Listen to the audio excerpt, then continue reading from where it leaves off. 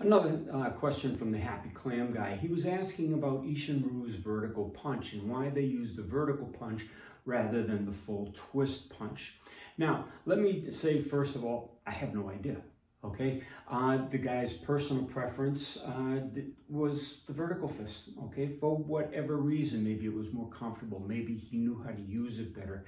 Maybe it was because the anatomical structure. Now, when you look at an arm and you hold your fist vertical, you can feel that everything is perfectly aligned. It's when you turn your arm at a twist that you can feel the structures turning slightly.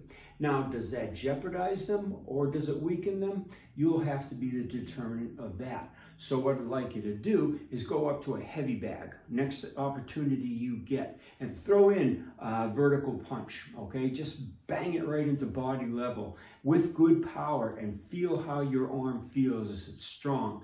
Did it give way? And then do it with a full twist punch, and you can see the difference for yourself.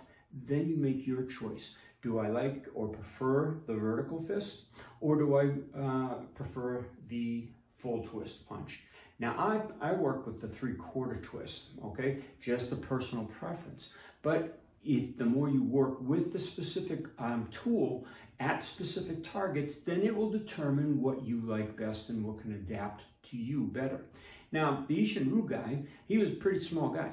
Okay, and I noticed in his Nahanchi, he would come up, instead of with the palm attack, he would be coming up with the vertical punch. Why is that? Maybe his hands weren't strong enough or big enough to accomplish an attack, even on a Kyusho target, on a big person and get a good effect. Maybe he had to close his hand into that fisted position. Again, we'll never know because he's passed on, and it doesn't seem like he's passed that information on. I could be wrong, but I have not heard of the story of why the vertical punch. But again, that's just my observation. That was a question from Happy Clam Guy again. So I don't know. Work with them both. See what you like. Okay, again, if you like open hands, use open hands. If you like the vertical punch, use the vertical punch. If you like full twist, use it. If you like 3/4, use it. Okay, again, the martial arts are a open source bit of information. When the old masters got together, they didn't say, this is my style, this is the way you do it, this is the only way to do it. No, they trained with other masters and shared information and then brought it back to their systems, and guess what? Some of them even made changes, like the vertical punch from Ishinru.